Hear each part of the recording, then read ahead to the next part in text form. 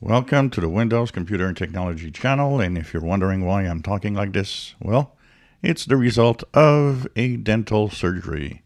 So we have 21H2 for Windows 10 now available.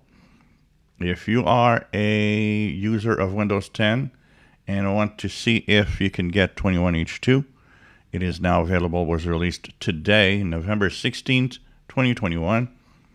And, well, it is available for seekers. So what you do is you simply go to your start menu, to your settings, and in your settings, you will go Windows Update, and Update and Security, and you will actually check for updates. So it's what we call seekers. Only seekers can now get it, and seekers are the first to see it. Now, I don't have it, and I've been checking out a few times today. So it means that it's not available yet for my machine. So even if you go and check out, if you're a seeker, you might not see it, like I'm not seeing it. If you do see it, you'll see something like this. And it's going to say, Feature Update to Windows 10 version 21H2.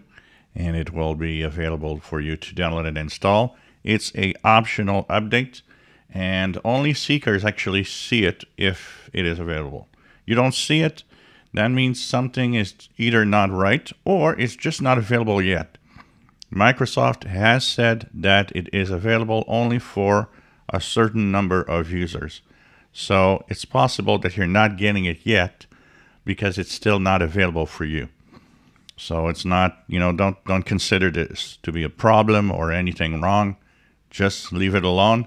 Usually, I always say it, if you don't see it on Windows Update, if it's not offered to you, just wait.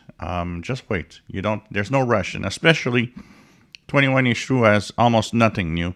For most people, it's pretty much nothing new. So it doesn't really matter, honestly. If you enjoy my videos, please subscribe, give us thumbs up. Thank you for watching our videos.